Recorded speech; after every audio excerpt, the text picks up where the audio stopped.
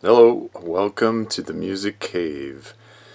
So I'm going to go over guitar design.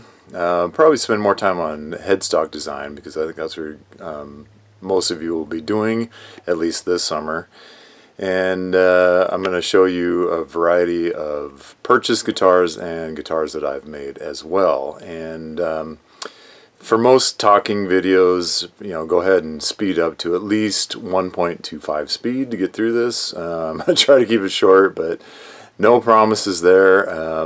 I tend to go on tangents, so I will try to stay focused. So here we go. We'll start with some, well, kind of a little bit of both, actually. So this is one of my current favorite guitars. This is the Fender Meteora, designed by Josh Hurst. And, well, we'll look at the headstock in a minute.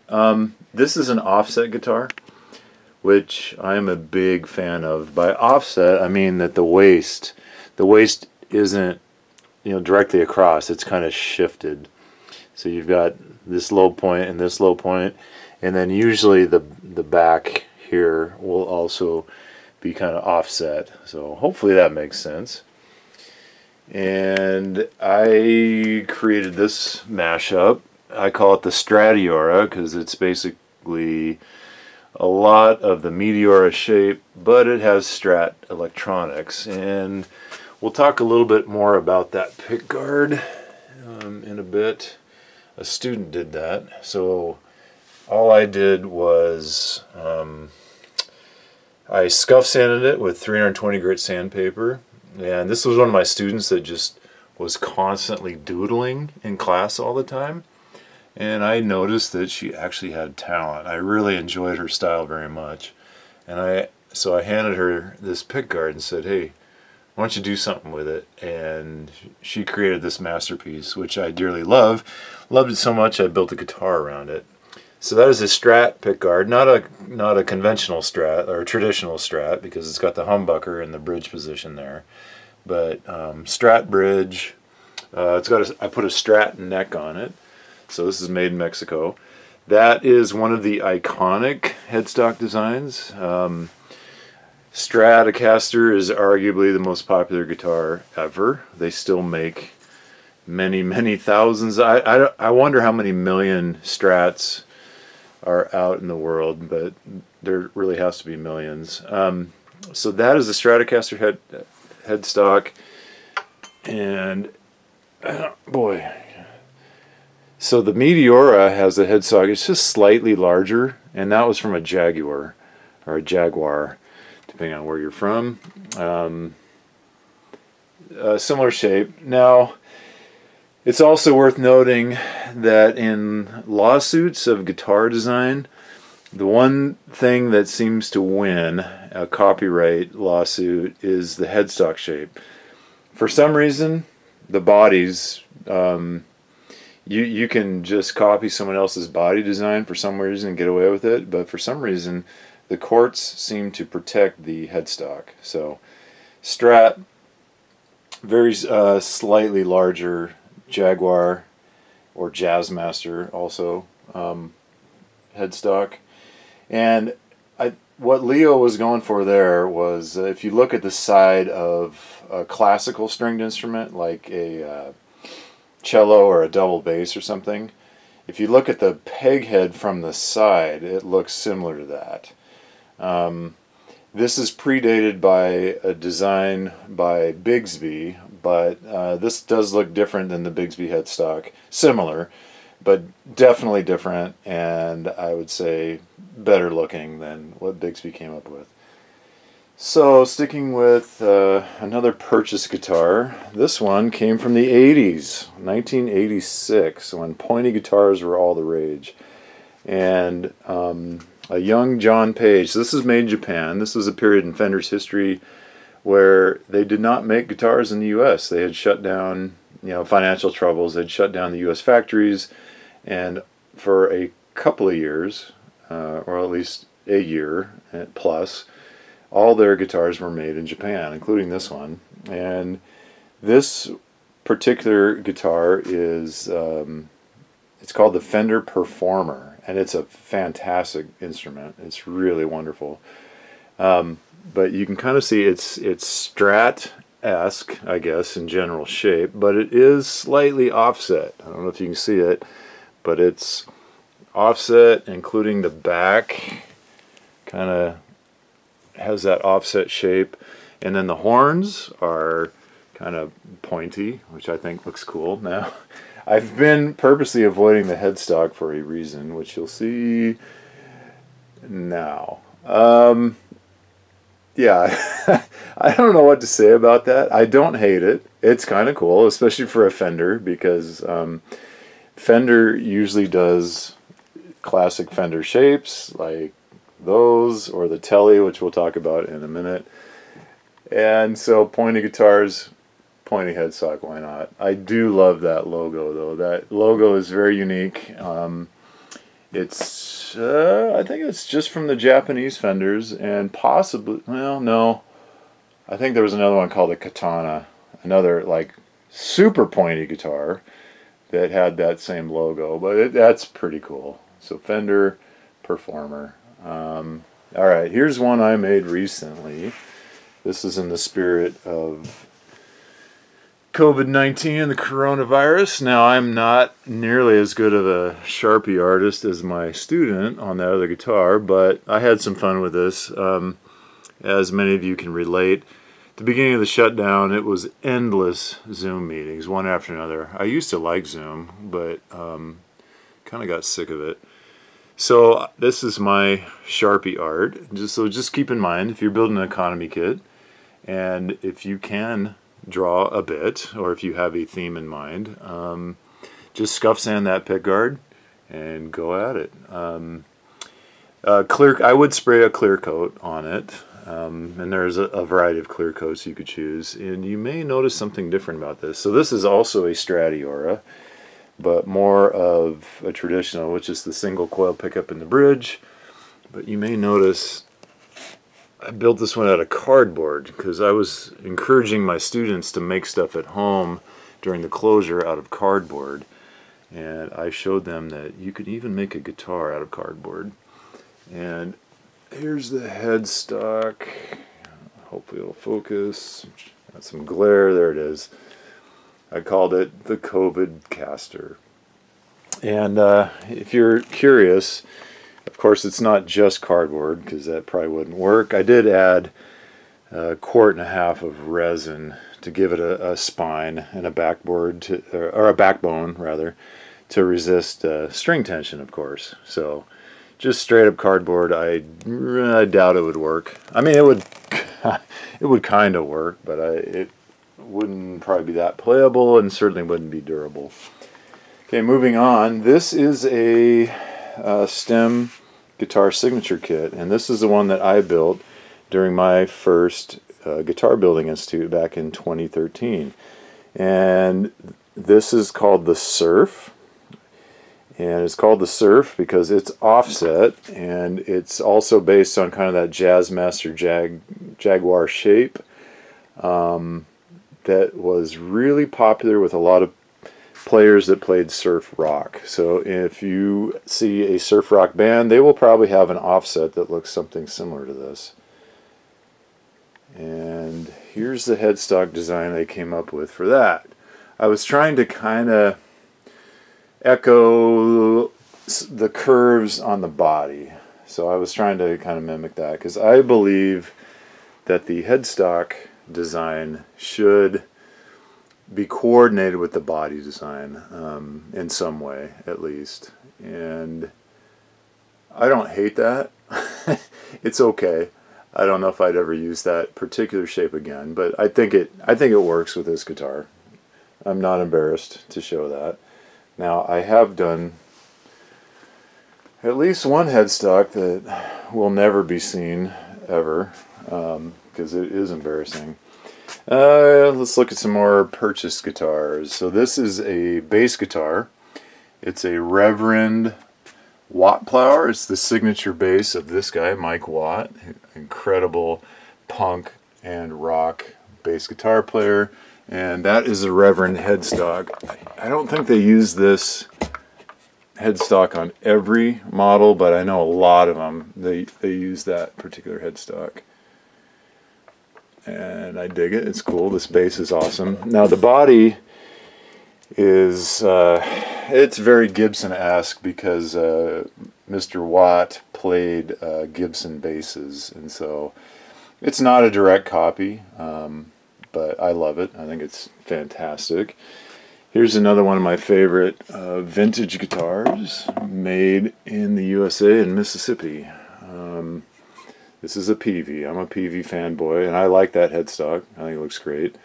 This is a fantastic guitar. Most vintage US-made instruments are ridiculously expensive, and somehow the Peavey T60s and the T40 basses, they're not as expensive, or not as cheap as they used to be. You used to be able to get them for a song. People are starting to realize how incredible they are, and prices are going up, but not. I think they're still a bargain. I could talk on and on. This is an import. This was a kit of an SG that I kind of pimped out, and so this is not a Gibson. And this is a 3x3 headstock, and I don't think any of the signature kits, actually it might be an option on some of them, but we're not going to spend a lot of time talking about 3x3s. They're cool. I actually prefer, I do prefer the inline 6. I don't know, it makes more sense to me, because you're turning the tuning keys at the same direction, and they're all in a line, so everybody needs to own a PRS. Of course, most PRSs are way too pretty for me, and I don't think I'm worthy of, I think some people can relate. I don't feel like I'm worthy of most PRSs, but this is part of their S2 series, so still made in Maryland, but you know, it's just painted. I think it's some kind of I think it's black limba wood, or maybe a mahogany neck, but I don't know if you can tell, but it's an offset, of course. When I saw this guitar, when it came out, I don't know, 3-4 years ago, I had to have it. I knew that was the PRS for me, and I do love it. Okay, here's a few now that I made. So this guitar is based on, back up a little bit, it's heavily inspired by the Ernie Ball Music Man St. Vincent, and I just really was jonesing to do something different and angular, and I love that. I still want to someday get a real Ernie Ball, but I like my interpretation of it. If I ever do another one, I will change a few things. The body is slightly small. I want it to be smaller, but it's probably too small. So body, neck, and that's my headstock. So instead of just doing a pointy headstock like the Performer, I thought I wanted to add just a little bit more to it, and so that's what I came up with for that. Okay, here's a telly-shaped body that I made out of Western red cedar and stained it red. And this one is 24-inch scale length, so it's actually the neck. It's a Warmoth neck out of roasted maple, but so it's got kind of a traditional Fender headstock, much like a Strat, but then I added that little chamfer to it, just so it was not quite, you know, just the typical. It's always nice to personalize your stuff. This guy, this is the body shape. So this used to be available in Semi Guitar. They called this the Single Cut Junior. I think Doug Hunt came up with this, and this is my take on that. And another Warmoth roasted maple neck, and that shape they call the Warhead. And again, I put a heavy bevel or chamfer on that, and there's quite a few manufacturers that do a variation of that shape, and I I like it. It's fairly simple, but I think it looks good. Pedal board. One of my pedal boards. This is a Gibson Flying V. We won't spend a lot of time on this, although, well, it's not actually a Gibson. I think this is an Ibanez. It's what they call the lawsuit guitar. It's actually got a bolt-on neck, and this was a mid-80s Warmoth replacement neck, but 3x3, but of course, I think a Flying V with that body shape has to have that headstock shape as well. There's a little Squire Mini that I got for one of my kids. You know, typical Fender headstock. Let's look at, oh, here's something different. This is one of my son's guitars. This is a Chapman, and it's got like a Fender Telecaster body shape. And it's actually got a sort of Tele-esque headstock, but it's reverse. This bit being pointy is unique to Tele. The reverse thing, some people love it. It was super cool for a minute. I think that may be waning a bit now. I never really cared for it in use. It just seems, I don't know, kind of weird to me. Okay, that's an acoustic. I'm an Ovation guy. That's their kind of iconic headstock design for Ovation. If you see that heavy bevel, the words are escaping me now how to describe that better than just a bevel, but they did do a few electric guitars with a headstock similar to that, and here is an Ovation from the 80s, back in the Super Strat era.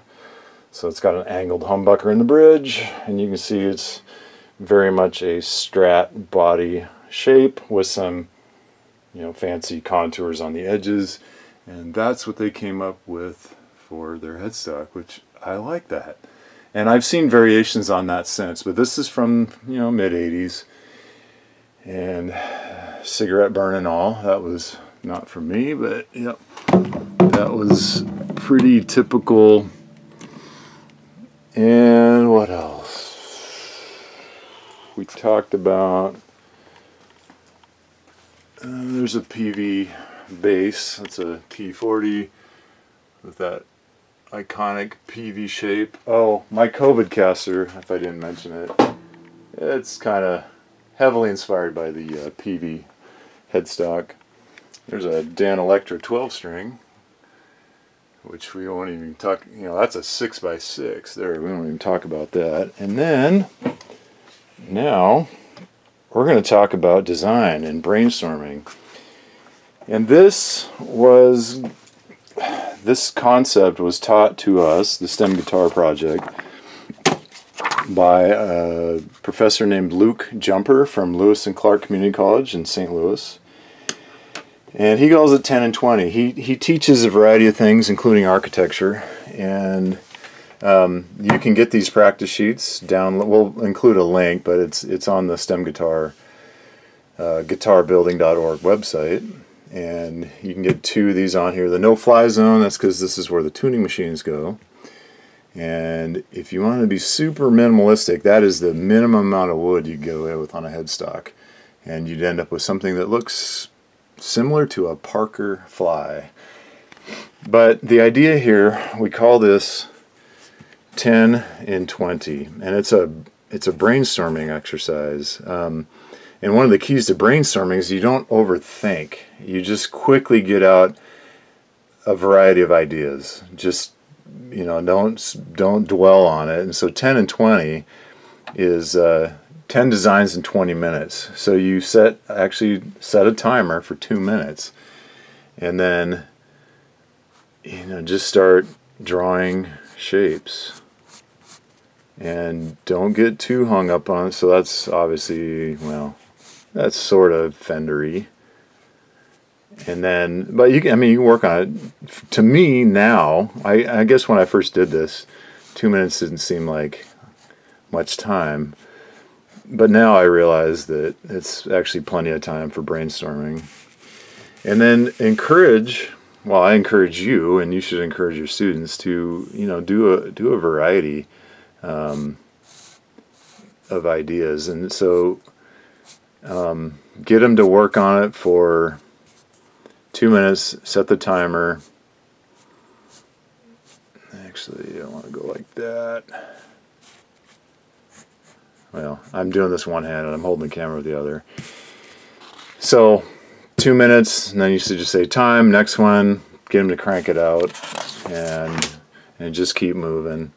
And you know, you'd want to talk to them about straight lines versus curved lines, and now most of you this summer are going to be doing the economy kit, which is, you know, it's a Stratocaster knockoff. So you're probably not going to do anything pointy with that. I mean, you can. It's your guitar. Do what you want. But you know, I don't know. The old Performer, I guess. Yeah, I suppose you could actually modify a Strat if you wanted to get crazy and turn it into a Performer. See, that's ugly, but you know, who cares? Yeah, that's the idea. So 10 designs in 20 minutes, and don't think about it too much. And then out of the 10 designs you come up with, pick your favorite and refine it. You know, I hate all 3 of those, and I wouldn't go with any of those. And so, but I could come up with 10 designs and then start refining it. So hope this helps a little bit. Have fun. There are books on this, and of course, obviously, images on the web. You know, you're going to want to type, if you're searching, if you're doing a new search, internet search, type inline 6.